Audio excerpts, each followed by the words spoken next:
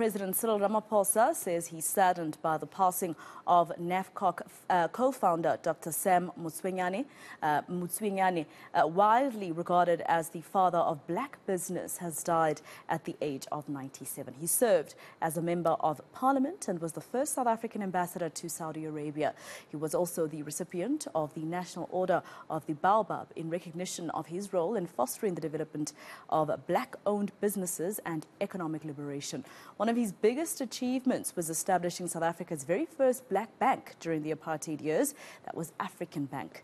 The current chairperson of the bank, Thabo Dloti, says Motsuenyane's success is starting the bank was because of his ability to see past adversity and focusing on opportunity. And I think for me, that pioneering spirit of conceiving to put organizations like the bank, like other movements, to be in place despite the adversity of apartheid at the time. The conception of African Bank was started in 1964 amidst all the political turmoil that was happening at the time.